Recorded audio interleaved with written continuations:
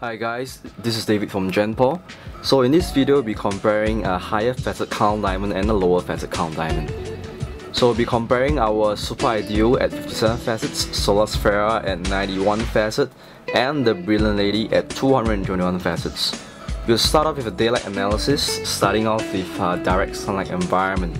Now under the effects of direct sunlight, all these individual 3 diamonds, they look really beautiful.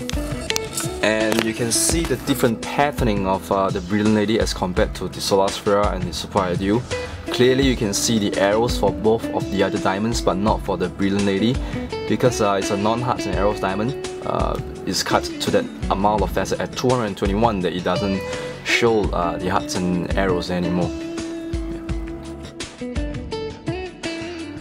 Now when it's under a cloudy day, it exhibits more an effect of fluorescent lighting, lightings when you're home or when you're in an office, whereas for direct sunlight it's more of a LED spotlight kind of environment.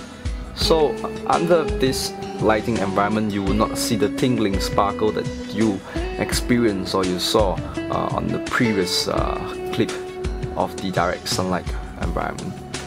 They still look beautiful.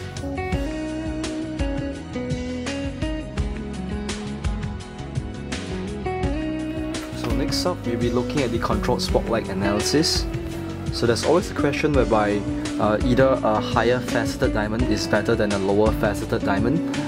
Well, it's actually just a different display of the sparkle visual effects that is displayed to us.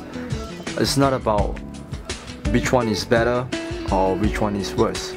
Take a look for yourself for these 3 different beautiful diamonds. They all exhibit a different display of sparkle visual effects. Next up, we have a look on their fire and scintillation for these 3 different diamonds. Well, for a higher faceted diamond, it has better scintillation, but for each sparkle is diminished in its size, it's smaller.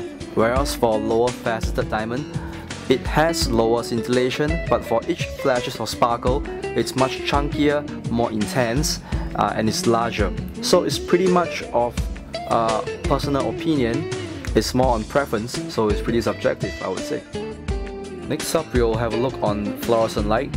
So this kind of lighting will be lightings when you're home or when you're working in an office environment. While I would say for lower faceted diamond, it does look better. It's more clear and it's more sharp.